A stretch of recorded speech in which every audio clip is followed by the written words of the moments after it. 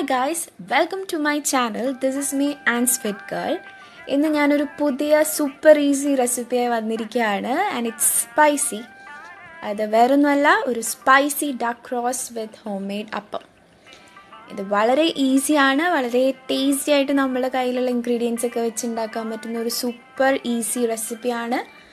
എല്ലാവരും ഇതൊന്ന് ട്രൈ ചെയ്ത് നോക്കണം. എല്ലാവരും എൻ്റെ videos like, share and subscribe and follow me on my Instagram too. അപ്പോൾ നമുക്ക് റെസിപ്പിയിലേക്ക് കടക്കാം.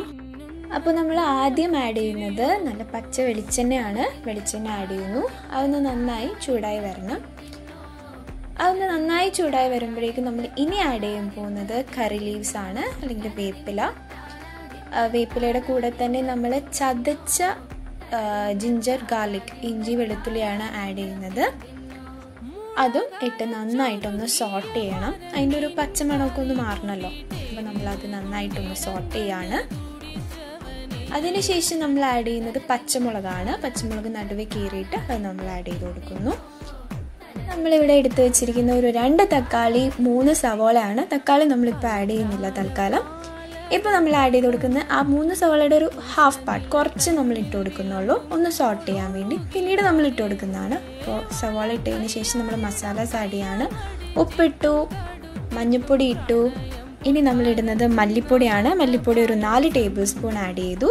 മല്ലിപ്പൊടി ആയതുകൊണ്ട് തന്നെ ഒന്ന് ജസ്റ്റ് സോട്ട് ചെയ്യണം. അതിൻ്റെ ഒരു മണമൊന്ന്, പച്ചമണമൊന്ന് മാറാൻ വേണ്ടി നമ്മൾ മല്ലിപ്പൊടി ഒന്ന് സോട്ട് ചെയ്തതിന് ശേഷം ചില്ലി പൗഡർ, മുളക് പൊടി ഒരു 3 ടേബിൾ സ്പൂൺ ആഡ് ചെയ്തു. ഇച്ചിരി ഗരം മസാല ആഡ് ചെയ്ത് കൊടുക്കാം. ഒരു 2 ടീസ്പൂൺ ഗരം മസാലയാണ് നമ്മൾ ആഡ് ചെയ്യുന്നത്. ഇനി നമുക്കൊരു ഇച്ചിരി കൂടെ എരിവിന് വേണ്ടി നമ്മളൊരു പെപ്പറാണ്, 1 ടീസ്പൂൺ പെപ്പറാണ് നമ്മൾ ആഡ് ചെയ്ത് കൊടുക്കുന്നത്. അപ്പോൾ പെപ്പർ കൂടെ ആഡ് ചെയ്യുമ്പോൾ ഓൾമോസ്റ്റ് നമ്മൾ എല്ലാ മസാലാസും ആഡ് ചെയ്ത് കഴിഞ്ഞു. ഇനി ഇതൊന്ന് നന്നായിട്ടൊന്ന് എല്ലാം ഒന്ന് വഴണ്ടി വരണം. മസാല ഒന്ന് വഴണ്ടി വരുമ്പോഴേക്കും നമ്മൾ നേരത്തെ എടുത്ത് വെച്ച തക്കാളി, സവോള, തക്കാളി ഒരു 2 തക്കാളിയാണ് നമ്മൾ എടുത്തിരിക്കുന്നത്. സവോള ഞാൻ പറഞ്ഞ പോലെ തന്നെ നമ്മൾ നേരത്തെ 3 സവോള എടുത്തതിൽ ഹാഫ് നേരത്തെ സോട്ട് ചെയ്തായിരുന്നു. ഇതിപ്പോൾ ബാക്കിയുള്ള സവോള നമ്മൾ ആഡ് ചെയ്യുന്നു.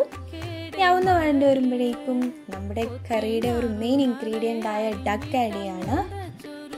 നന്നായി കഴുകി വൃത്തിയാക്കി നല്ല കുഞ്ഞു കുഞ്ഞായി കട്ട് ചെയ്ത ഡക്ക് നമ്മൾ അതിലേക്ക് ആഡ് ചെയ്യാണ്.